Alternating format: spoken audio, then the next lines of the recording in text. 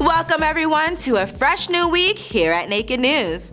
We've got a great show for you today, including a hot edition of Pillow Talk with sexy guest Jenna Jones. And speaking of hot, summer is fast approaching, which means so is the Atlantic hurricane season, which runs from June 1st to November 30th. Details on how that's expected to go are kicking off today's news. The National Oceanic and Atmospheric Administration has released its 2024 Atlantic hurricane forecast, and it could be a doozy. Near record high Atlantic water temperatures and the Pacific's La Nina conditions are in effect this year. Because of that, the N.O.A.A. is giving an 85% chance of an above normal season, expecting a range of 17 to 25 named storms.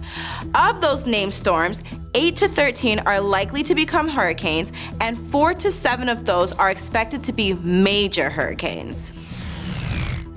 In other news, we've got some shocking numbers regarding diet drugs and who they're being prescribed to. This comes from a new report in the Journal of the American Medical Association. In just 3 years, the number of young people between just 12 and 25 years old being prescribed drugs like Ozempic has risen 600%. As of 2023, over 60,000 American patients in that age bracket were prescribed Ozempic and similar drugs monthly. Childhood obesity in the US is around 20%, with the National Library of Medicine calling it an epidemic. Maybe it's time for more outside activities instead of screen time. And Tesla shareholders are being urged to reject the 10-year, $56 billion pay package the company's board of directors has recommended for Elon Musk. Back in April, the board recommended the massive payout, saying Musk's work has, quote, helped to generate significant growth in stockholder value, end quote.